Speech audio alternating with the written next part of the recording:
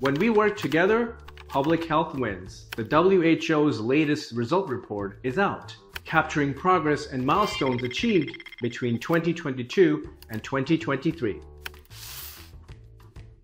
Starting at number 10, 14 countries eliminated at least one neglected tropical disease. Number 9, 2 million children are now vaccinated against malaria in Ghana, Kenya, and Malawi. Number 8, an additional 7 million people are under treatment for hypertension using the WHO's HEARTS simple algorithmic approach. Number 7, 53 countries now have best practice policies to tackle industrial trans fats in food. Out with the junk, we say. Number 6, our planet's health and our health is interlinked. 149 countries signed the Declaration on Climate and Health at COP28. And our health is interlinked. 149 countries signed the Declaration on Climate and Health at COP28. Tobacco control. Today, there are 19 million fewer users of tobacco, and 56 countries are on track to achieve the global target of reducing tobacco use by 2025. Number 4. Hey, did you know that antimicrobial resistance is a silent killer? A huge public health concern? 29 more countries have joined forces to tackle antimicrobial resistance in their national action plan, bringing the tally to a grand total of 178 countries. Good news. The treatment for multi-drug resistant tuberculosis has been reduced from 18 months to 6 months, thanks to the new all-oral treatments. 18 months to 6 months, thanks to the new all-oral treatments. Now available in 109 countries. Yes, we can end tuberculosis.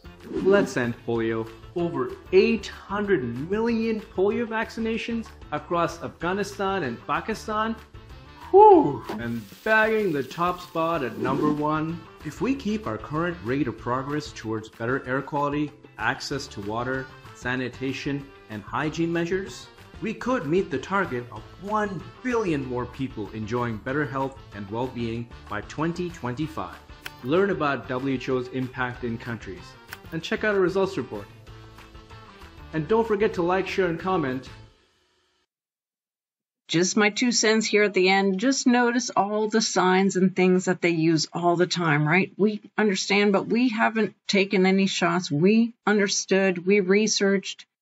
But yeah, I found that to be interesting in how they have an oral treatment, but yet people still want to inject something into them, right? Because they say that's the only way, but then they actually say that there is another way, right? But we get it. They're working together, right?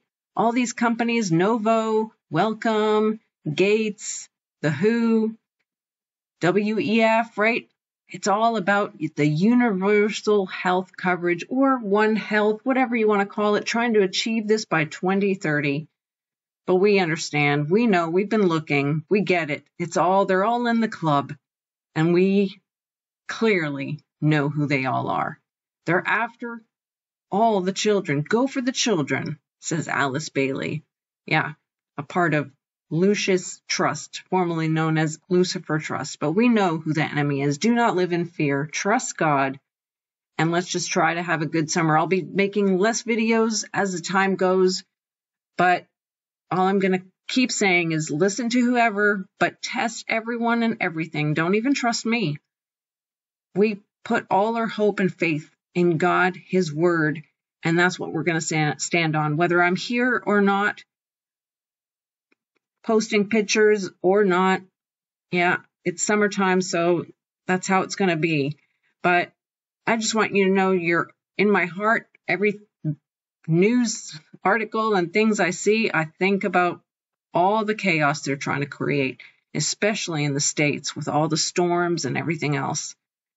Just pray for your brothers and sisters. Pray for those that they see and understand who's behind it all, but ultimately that they have Jesus in their hearts. That's the main point. God bless you guys. Take care. I'll try to make a couple more this week, but at the end of this week, I'll be taking a little bit of a break. Till next time.